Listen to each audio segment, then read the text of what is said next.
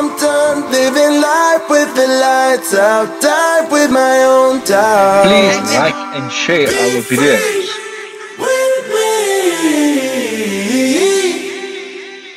Let's go, let's be free. So I'm in the small town of Mongu, where, as you would have seen in a previous episode, I lost the box for my wheelchair next to the car when I hit a tree. And now here we are at Mr. Givens' garage, where he has managed to bang it into better shape, and they are busy reattaching it. Not a subtle process, but it seems to be effective. We've still got a lid to put on, some waterproofing and some other out of minor damage on this box here. It still needs to be retained, but it looks like we're going to be back on the road tomorrow, heading to Liuwa Plains National Park. So with the help of Mr. Given and our friend Brighton, we welded up my wheelchair and got it back into ship shape.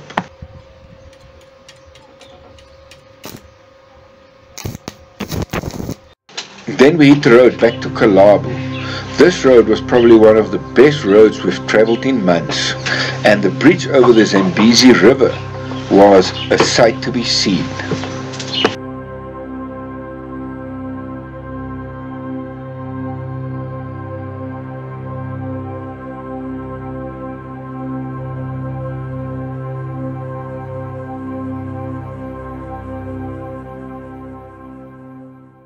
Okay, so we're back on the road after a few days of R&R in Mongu and fixing Ufudu. Ufudu's back to ship shape, and we are at Liuwa Plains National Park.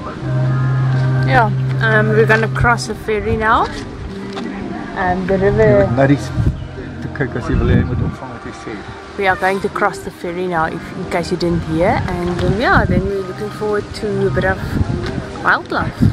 And wildebeest, lots of wildebeest. And this ferry is much bigger and longer than our previous ferry trip. I don't know if you watched episode 2 with the shortest ferry ride. Didn't, shame on you. Yeah, with the shortest ferry ride in the world.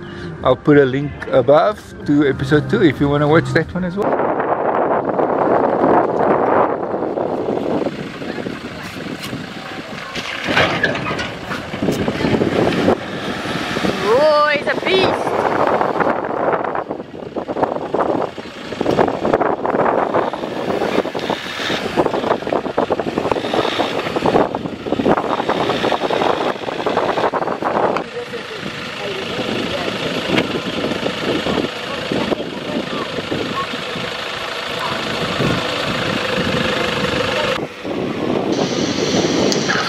Then it was Ufudu taking on the sand again at Liuwa Plains National Park, where we only got stuck once this time, and the friendly staff of the park had to pull us out of the thick sand.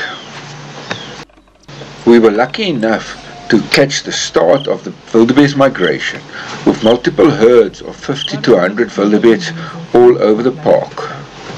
It was spectacular seeing the fat, well-fed hyenas lounging in the water, and as we were told by the people of the predator program, is they do it to help them digest the food.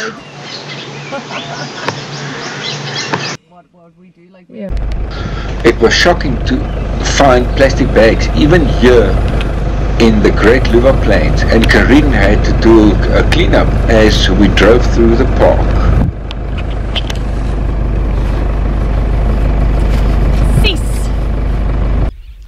Some of the watering holes made us think of a Garden of Eden, with multiple species of birds and animal life gathered.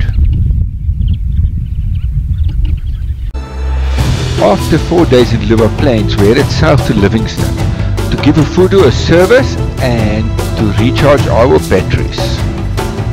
And of course, looking at the Great Mosi-oa-Tunya waterfalls, which was quite low this time of year. So we are stuck in a traffic jam, Zambia style. We have about, I would guess, 20 elephant, a few taxis, a few trucks, quite a few baby elephants as well.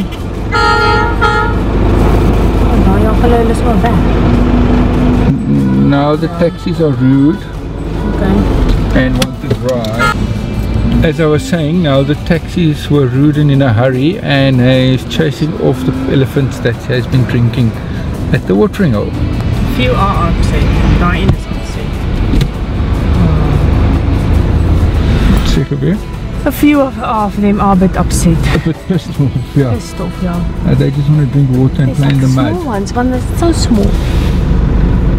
Small. Not the fisherman small. While visiting the Ufudu National Park, Corinne had the privilege of walking to the rhinos.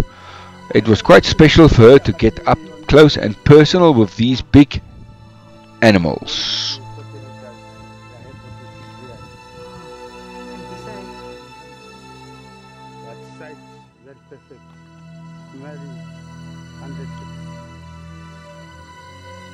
After Livingston, we headed to the lower Zambezi area, where we had another interesting visitor in our campsite, another monitor lizard.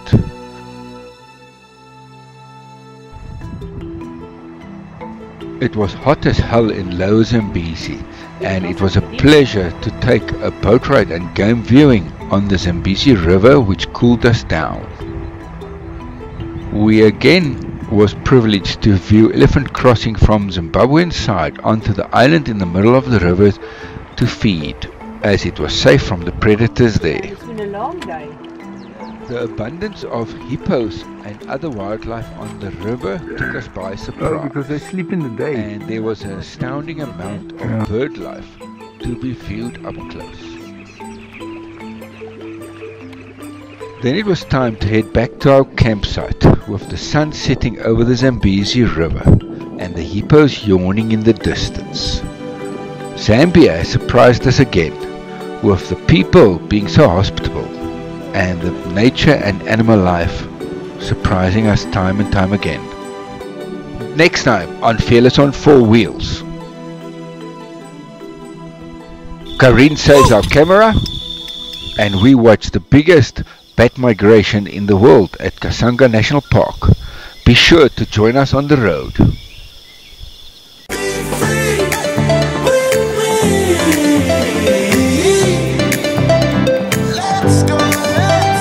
Please remember to hit that subscribe button. If you would like to support us on Patreon, go to www.patreon.com/Fearless on 4 Wheels. Click the Become a Patreon button on the top right. Then select your pledge amount, or you can enter your own amount. After that, all you have to do is select a payment method, which could be PayPal or credit card. It's easy as that. All pledges are appreciated. Thank you for your support.